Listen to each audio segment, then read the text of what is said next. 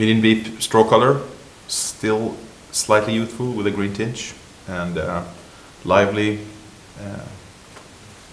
bubbles.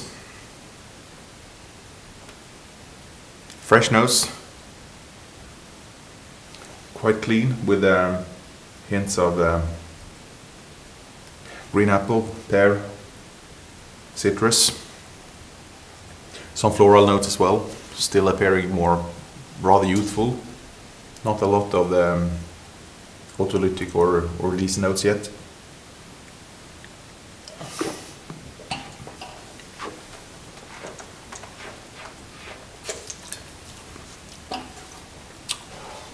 Fresh palate there in medium bodied style.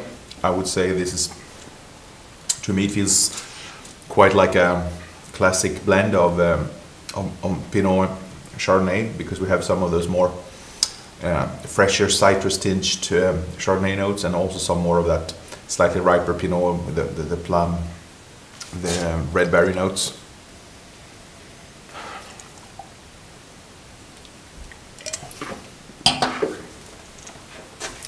Good purity of fruit here, medium weight with fine integration of bubbles.